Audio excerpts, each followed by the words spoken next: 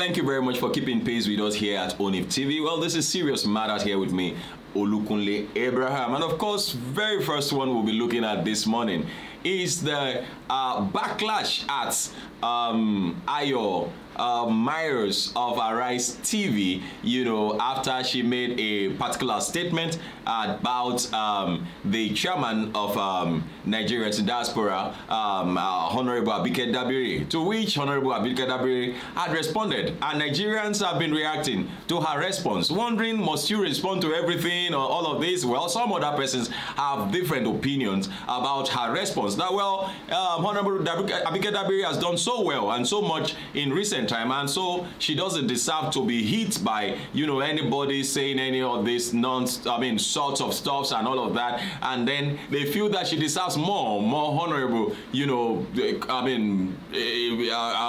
comments and all of that. And some people also came out from the angle from which, you know, Honorable Abike Dabiri had also responded that she's been, you know, she had attained what she is today by, you know, hard work and all of that. Well, let's run quickly to the editorial. Well, the chairman, Nigerians in Diaspora Commission, NIDCOM, Abike Dabiri has called on Unduka Umbayigbena, chairman and editor-in-chief of the This Day Media Group and AriseTV, to call his staffs to order.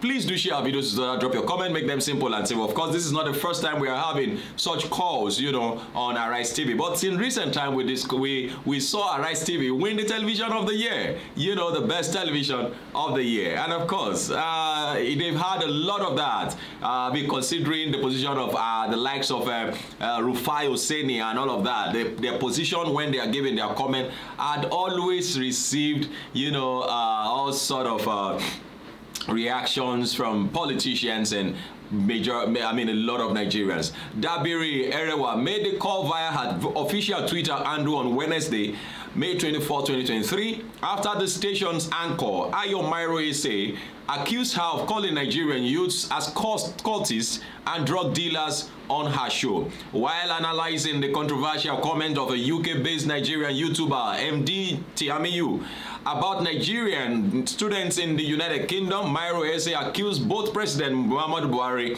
and Abike Dabiri, you know, of demarketing Nigerians. She said, I don't know why Nigerians like to demarket Nigeria on the international scene. Take it back to 2016, our president and chief ambassador of Nigeria referred to Nigerian youths as largely lazy, and that the United Kingdom should not grant young people asylum because some of the Nigerian youths are criminals. The chairman of NIDCOM Nigerians in Diaspora Commission, Honorable Abike Dabiri, had referred to Nigerian youths as cultists and drug dealers, some of them. So what MD Tiamiyu is saying is what some of the leaders have said.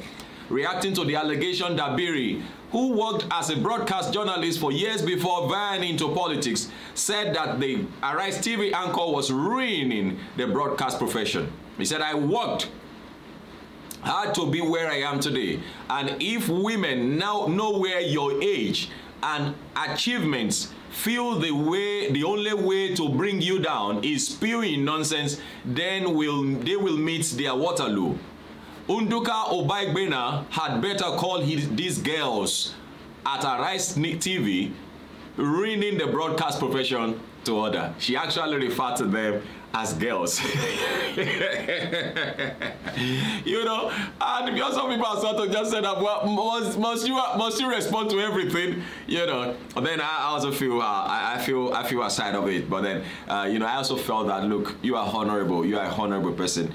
How honorable is this particular response, you know, to what you saw or what you had? I mean, how many things do you want to respond to? How many things do you want to, I mean, it will have been better, you know, correcting, you know. I've seen a lot of people come on AriseTV, and when they are being asked questions, even though sometimes it looks as if they are being attacked and all of that, they still find a place in their heart to say, let me correct this. Let me correct. I mean, Ben Ayade, wow, what a great man. I was listening and I watched the way he responded to questions. He was constructive. He didn't attack the anchor. Even though they were telling him, you failed this, you failed, this one failed, under you, this one has been, this one has been, this one has been, he calmly responded. Calmly responded. That's the governor of Cross River State. So I think there's a need for that. In any case, that's just my opinion. And also, I don't support that any a legend or leader should be abused or, you know, spoken to or about, you know, in any way that is not honorable. So, but then I still feel that things just have to be done correctly. Well, this is the show. Please feel free to drop your comment, make them simple and civil. Let us know what your opinions are on this particular one. Of course, Natiamiyu MD 9 caused this one. In case, let's hear your comments. Thank you. God bless you.